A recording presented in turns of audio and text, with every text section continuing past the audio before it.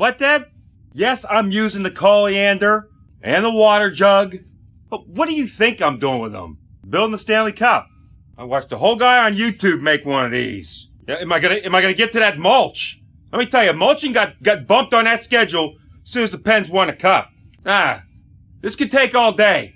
Oh, what do you mean it was your grandma's colander? Who the hell wills a colander to somebody? Your brother got the house, and your sister got the jewelry. What do you get?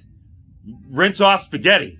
This is gonna be way more useful as a Stanley Cup. Wait till you see it when I'm done. Put it right up there next to the Lombardi I made.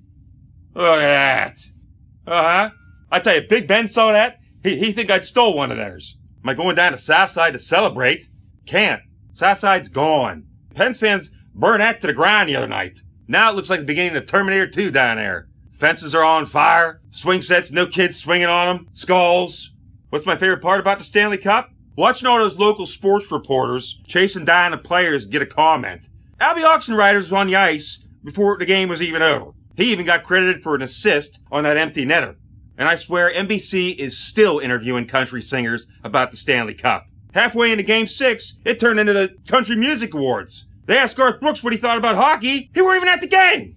Well, you can't blame Nashville for throwing all that garbage on the ice after we won. They thought it was a Kenny Chesner concert. Kenny Chesner is like the hillbilly tooth fairy. You just throw around some garbage and poof, he shows up. Last time he had that concert down Hines, they had to build a new dump.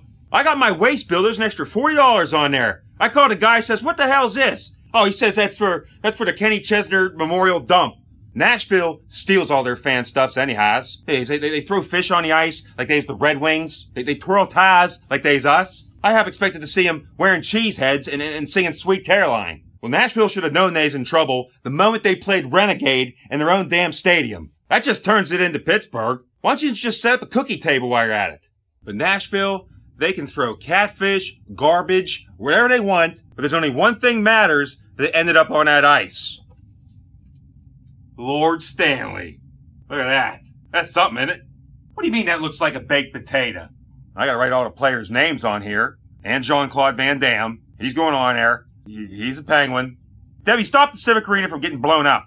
I didn't see Wayne Gretzky do that.